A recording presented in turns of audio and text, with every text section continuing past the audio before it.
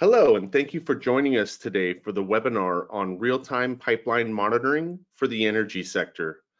I'm Grant Swanson, your host for the session, and I'd like to introduce James Stewart Bruges, Head of Product for Clarion, Ben Cleary, CTO for Clarion, and Alex Mikolev, Senior Solutions Architect for Infineon. Welcome.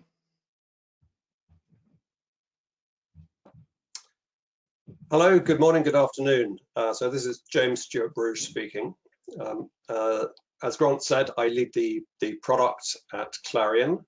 Clarion is a British company, a young company based in the UK, and we do both data analytics and we do development of electronics and hardware that goes with it. And so what are we doing? What our main focus is around pipeline infrastructure. So pipelines, energy pipelines, oil and gas pipelines, also water pipelines.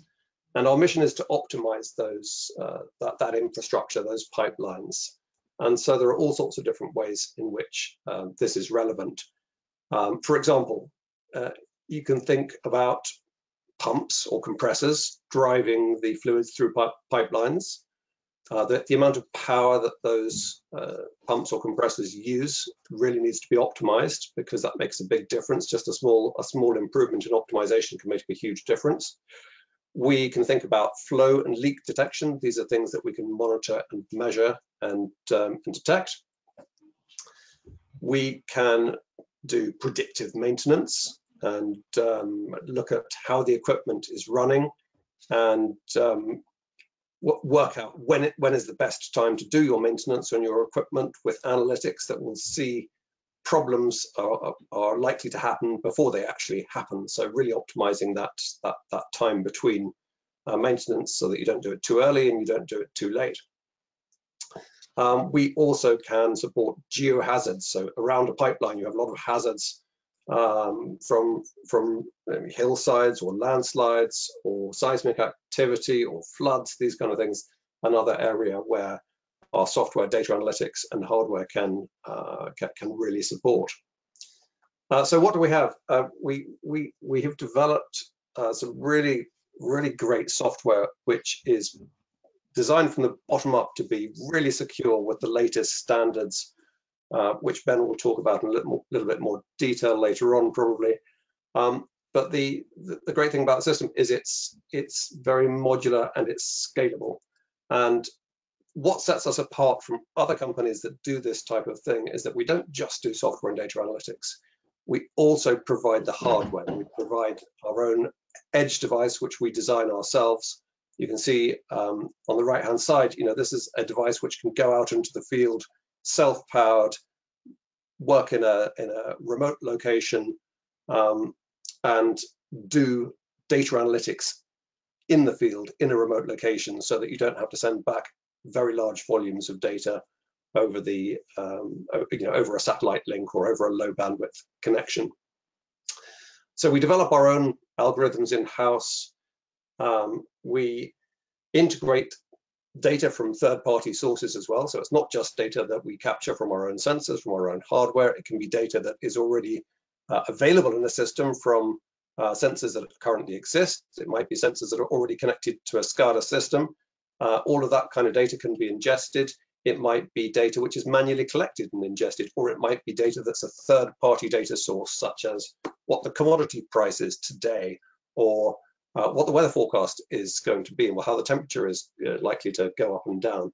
All of these different sort of siloed data sets, when you combine them, pull them together, that's where we can really add value and provide some meaningful insights. Not just about what's happening in real time, here and now, and monitoring real time, but also what was the past, what was the history, what did that look like? And with the intention to be able to learn from the past trends, understand the present, and being able to then predict what's going to happen in the future, and can we get a better grip on being able to see what the best way of running an operation is.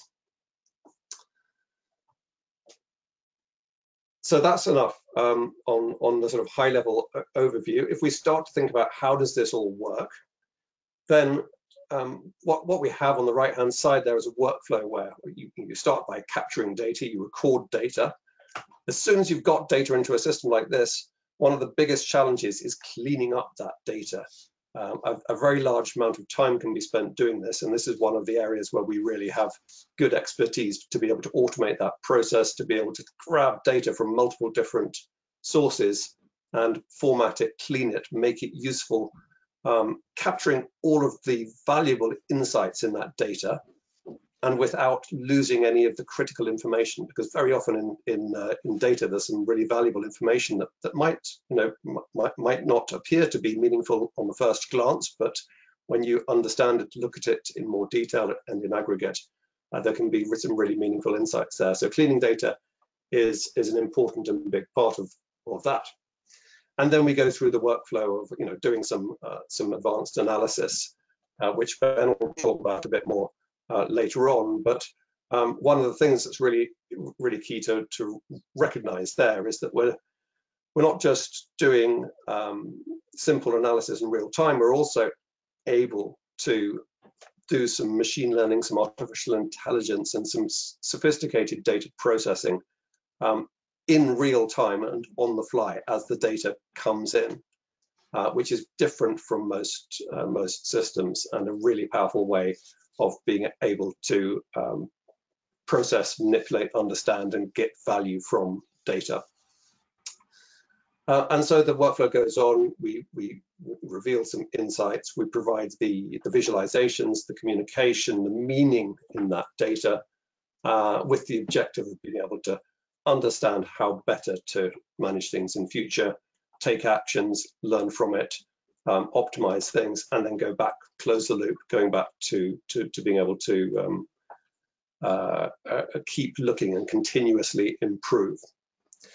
And so with that, let me hand over to Ben to go into some of the more technical detail on that. Thanks, James. Hi, everybody. I'm Ben. I'm the head of technology.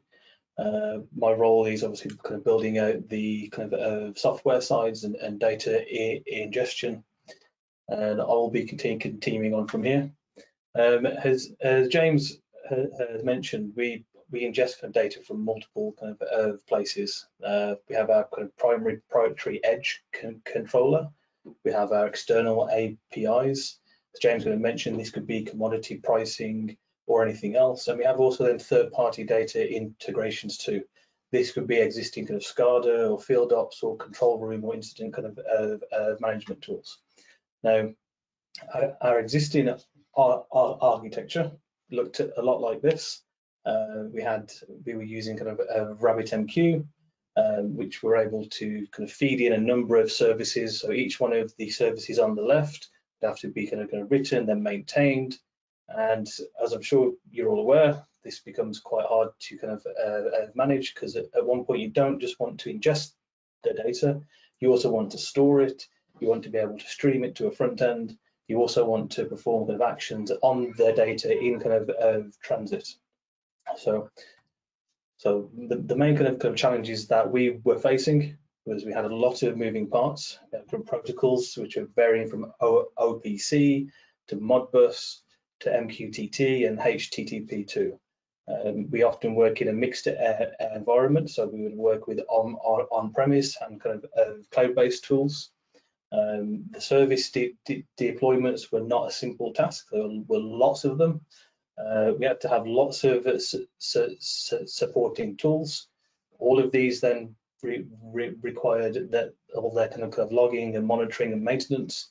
And again, third-party data integrations, often undocumented APIs, data formats that weren't the greatest, and they required a lot of cleaning. We also found that this approach was not as flexible as we first thought. Our data team spent probably about 90% of their time having to clean the data before they could actually get to work on it. And this is where we were introduced to Infineon last year, and we began to look at that open source kind of product, Alex. I don't know if you want to say a few words on this particular bit. Thank you, Ben. So Infineon is a company behind Fluvio open source data streaming platform. We also provide managed services as a part of the Infineon Cloud. So our data streaming platform is built from ground up using Rust, which provides low latency and high performance and programmable guarantees. We also have smart modelers, which allow you to deploy data transformations and data cleaning into streams, which removes the need of moving data in and out of stream or message queue, like in previous example given by Ben. We also provide immutable store, so it's not a queue, it's a stream, so you can read data from there up to retention period. And we provide client native API for Java, JavaScript, Rust, and Node.js clients.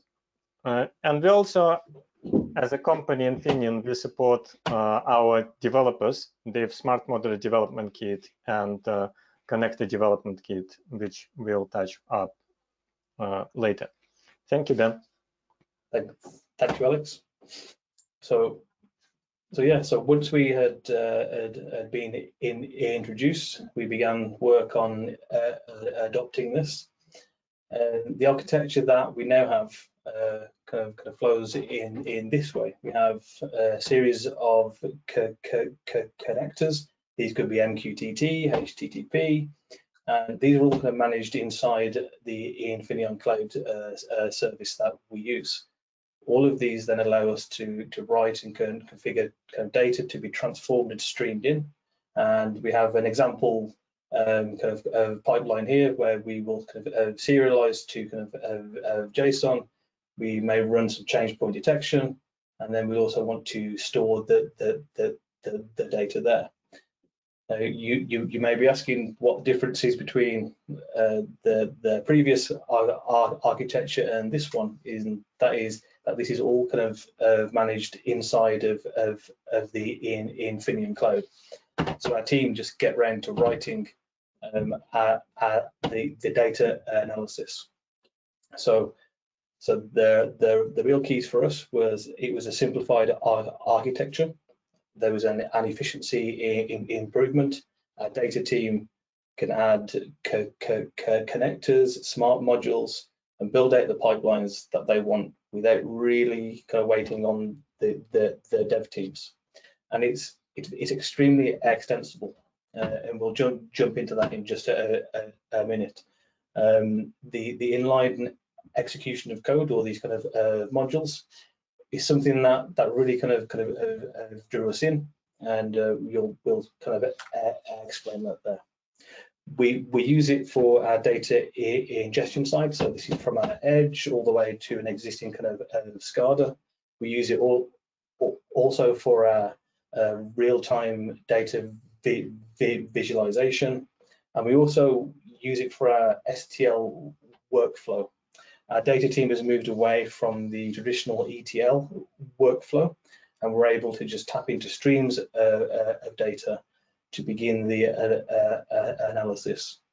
We also are beginning to explore the ability to apply kind of AI and ML in stream. So the ability to as James kind of mentioned, perform that in real time has been a bit of a game changer for us. Now I'm just going to just jump into another screen, and we'll run through a demo of where it sits and how it works. Just 1 second. So when our platform is an overview of the location. In this instance, we have a map view of the UK. We have a couple of edge nodes that we've configured for this kind of demo. We have the ability to view kind of tickets and incidents from the home screen. What we're able to do, and this is where part of the Infineon Cloud arrives in, is we can actually stream kind of data straight to the map. So our kind of ops teams are able to get a snapshot of how things are performing in the field. Now, this is just one aspect of where it sits. The other aspects of where we have focused is on our kind of dashboarding side. And this is an area that we're quite kind of proud of, in that we're able to feed the data from the Infineon cloud over web sockets into our kind of dashboards, and we can get a real-time feed, as well as a mix of historical and contextual kind of data, which provide quite a powerful view. Traditionally, our dashboards have been more based around kind of SQL and performing a query. But as you can see here, there's data being streamed in, and users have the ability to add their own blocks, which are made up of a query or a kind of stream of data. Now, this is all good and fine, but I'm well aware that this kind of audience probably works more with the data. So I've prepared another example, which allows us to walk through how we can work with streams and data frames. So what we have is, first off, this is just a basic kind of Jupyter Labs environment. So you don't need any particular kind of tooling. For all of this, we're using kind of Python, and we're going to just kind of basically pip install Fluvio, which then will allow us to begin kind of working with the data. So this should already be installed. That's great. And we're going to look at 3 ways of working with this. We can work in a traditional kind of client-based way, which is where we're going to hook into the stream of data externally, work with the data and filter and parse it. We're going to look at how we can use WebAssembly as part of this. And we're also going to have a quick look at how we can apply a WebAssembly kind of module, or this smart module, to the actual stream itself. So we have a number of imports here. We're also going to load the environment file, and this will enable us then to kind of log into the Fluvio cloud. As Alex mentioned, Infineon have a cloud managed service, and that is the service that we use. But Fluvio is an open source kind of product, so if you needed to run it kind of locally, internally, then you can do as well. So let's just kind of sign into this. So we should get a message back to say it's all kind of linked in. Fantastic. Now what we have is a couple of functions which we've wrote up, which allow us to grab some data from a topic inside of Fluvio, and we'll be able to set the amount of messages that we want to see. So in this instance, we're just going to grab data from the MQTT kind of topic on partition kind of 0, and we're going to get the first 10. And then what we're going to do is just print the first one out. So well, that should do that. That should run through, go grab the data, and then allow us to iterate through each one. And you can see at this stage the message is not that useful or friendly. We have the MQTT kind of topic and a payload, which is just a list of bytes. So what we need to do is we need to manually clean and process this. So what we have is we have a function that we wrote up that will clean the data, and then it will just spit this back out as a JSON string. And if we run this here, you can see that message has worked. We now have all of the keys and values, and you can straight away just pop these into a data frame. And if you had more than just one in there, you'd be able to continue on working. Now that is all good and fine, but that is a very traditional way, and that was the way we're trying to avoid trying to work with this. And one of the reasons why Infineon and Fluvio were so attractive to us was our ability to leverage Rust to build out WebAssembly kind of modules. So I'll show you what that looks like. Here's a snippet of some Rust code. The Infineon team have been kind enough to build out a kind of tool chain that allow you to build out kind of modules based around kind of filter map, array map, and everything else. So it allows you to kind of quickly get up and running without having to do everything by yourself. What we have here is a basic kind of a map. So every kind of record that goes through this will be mapped. And all we want to do here is we want to pass. We've taken that kind of Python code, converted it to Rust, and that is what will be sent out. Where there's an error, we'll also get that kind of error into the queue as well. So if we jump back to this, you can see that we've just imported 2 extra kind of imports. We have the consumer kind of config and then the smart module kind, which is an enum. We just built out a really basic configuration here, and then we've modified the previous function that allows us to pass in this consumer configuration, and that then allows us to call the function here. And if we run this one now, we should get again a nice kind of set of records here. Now that means we haven't had to do any kind of processing inside of Python. It's all done as part of the WebAssembly kind of module. That also means it's portable and shareable across your team or others, and it also means that it can actually be applied down at the edge. One of the other areas that we were interested in is exploring how we can use WebAssembly down at the edge on our edge controller to try and help kind of streamline the data kind of cleansing and processing before that data even hits the cloud. So again, what we'll do, we'll take the list of records, we'll put these into a data frame, and then as you can see, it is already there. This particular way of working means that your data teams don't have to rewrite the same code.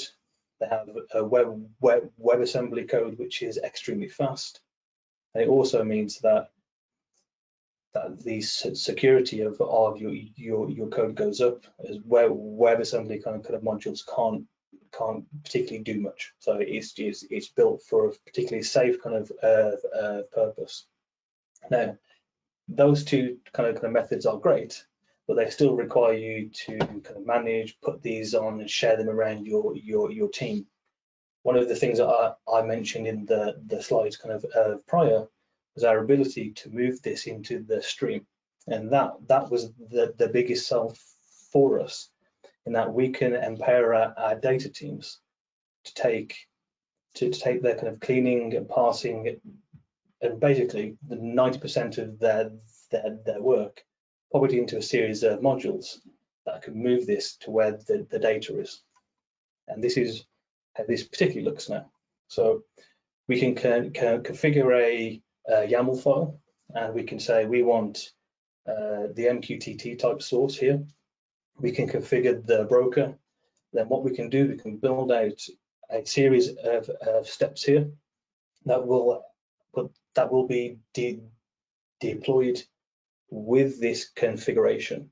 So every kind of message that comes in on this kind of topic will run through these steps. So for us, we've used it to kind of clean and parse these extra bytes that unfortunately will occasionally kind of creep in on time to time. We've used it to perform some threshold analysis, and all of this is done in stream, which means our data teams don't need to do all of that kind of manual work. Now, just to show you how that actually works, if we literally run this now, these 2 lines of code, we get a data frame back of data on there which has been parsed. There's obviously still kind of a cleanup where there's kind of not numbers and various things, but in the general gist of being able to get your data team there, this particular way has been a powerful feature for us. This you can also then kind of publish this onto what Infineon call their Smart Module Hub. So that means all of your team can pull it from one place. So they don't need to kind of share kind of repos or binaries or anything else. It becomes quite a powerful tool that enables teams to work faster. So that's where I will come back, and I guess Grant, back over to you. Excellent. Thank you so much, Ben. That was very insightful presentation there. And I had messaged, we have a couple of questions coming in. The first one's asking, did you have any Rust developers prior to using Fluvio? No. One of my first experience of Rust was actually creating a pull request on the Python SDK. I was really interested in using it, and I wanted to have a go at learning it, and it seemed like a good time to, well, in a good place. So no, you probably don't need to actually know too much Rust to do what you want to do. It obviously helps, but it's also it's a good skill to learn, I would say. Excellent. And anyone from the audience, feel free to continue to put questions into the question window. We have quite a few more here.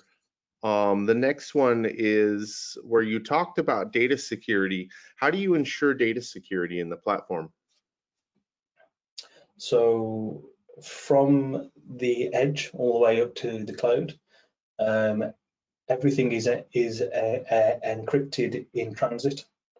We also kind of leverage quite sophisticated security at the edge by leveraging TPM kind of modules and various things. We also kind of ensure that data is encrypted at rest, and we ensure that all of our kind of vendors that we use, such as Infineon, they take security just as seriously as we do. So yeah, we've got no concerns there. Excellent, thank you. Next question is, what sets Clarion apart from other data analytics companies? The real kind of difference is that we have the ability to go full end to end. So we have our edge controller, which is about the size of a Raspberry Pi kind of thing that can be plugged in at the field.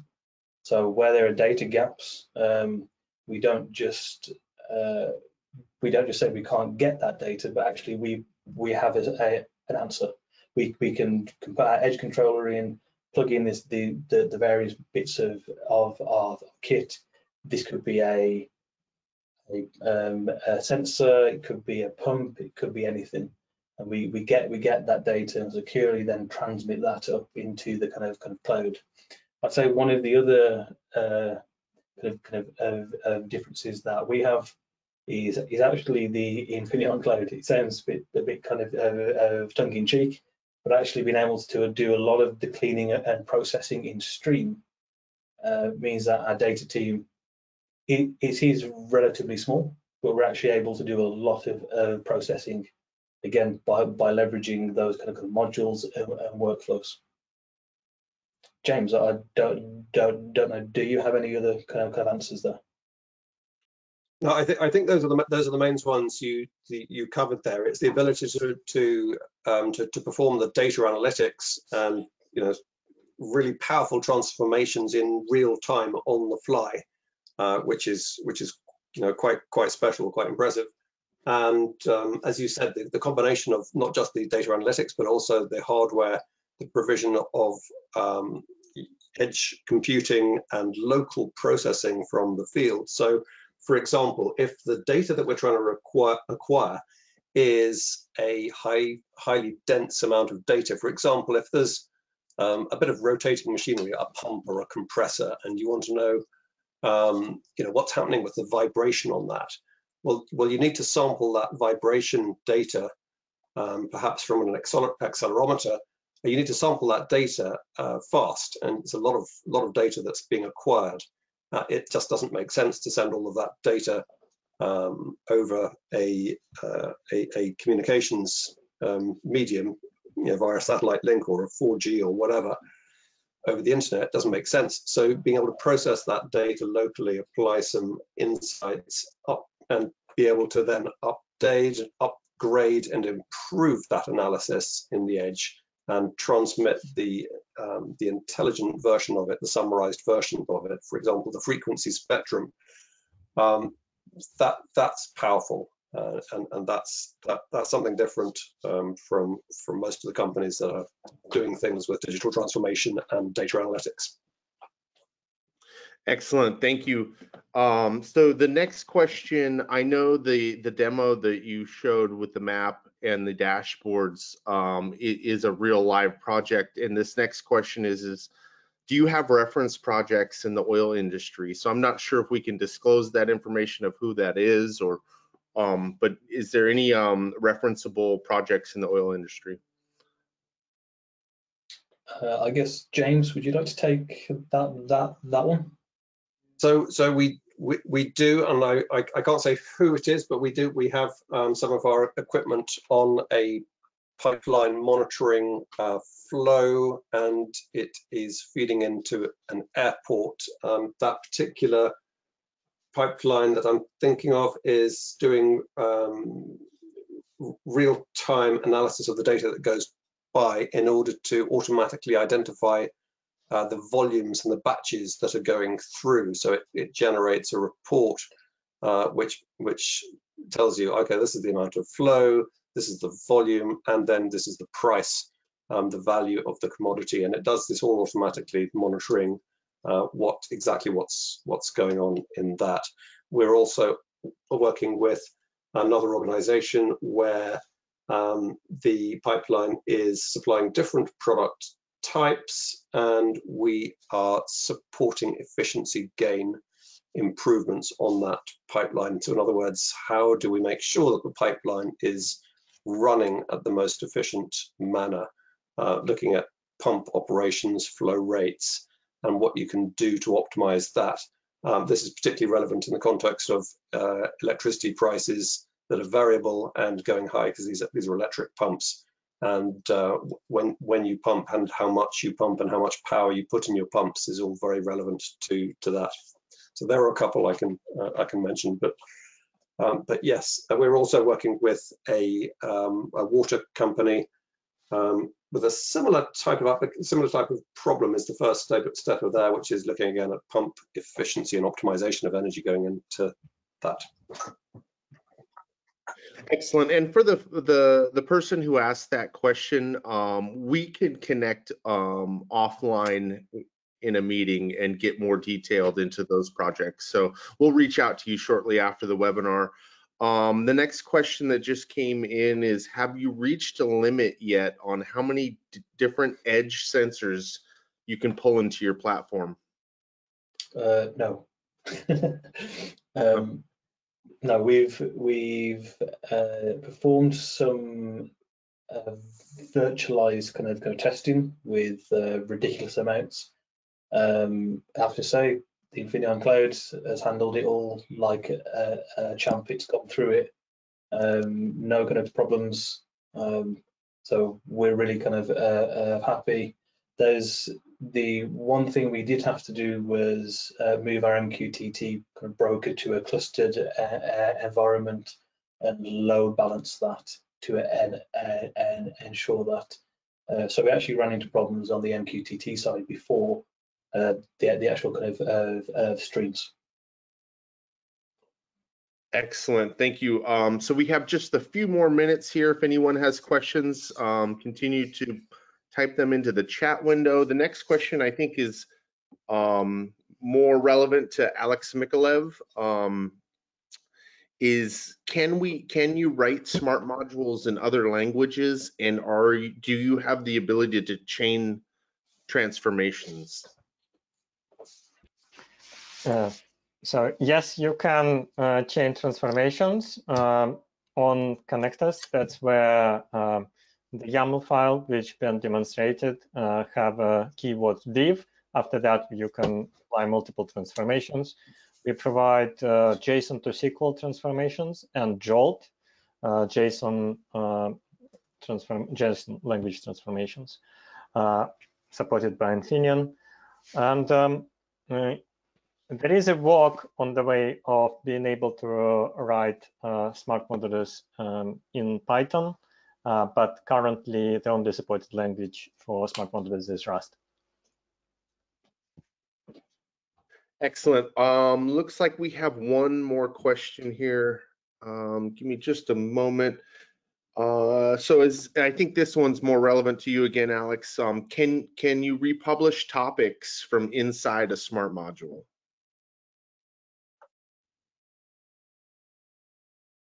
Currently, no. So smart modulars. So the answer to that question is actually complicated. Not the way how it's described. You can't directly republish into two separate topics, but there is an option of creating different types of records and publishing it into the same stream. So the stream isn't the queue, so it can contain multiple types of records. So I think whoever is interested in discussing what is the best way of architecturing data around streams, I'm quite happy to support that conversation. Excellent. Well, thank you, Alex. Thank you, James. Thank you, Ben, for the outstanding presentation here. For the audience, we will follow up with a recording of the webinar, and we appreciate your time today. Thank you so much for joining us. Thank you. Thank you.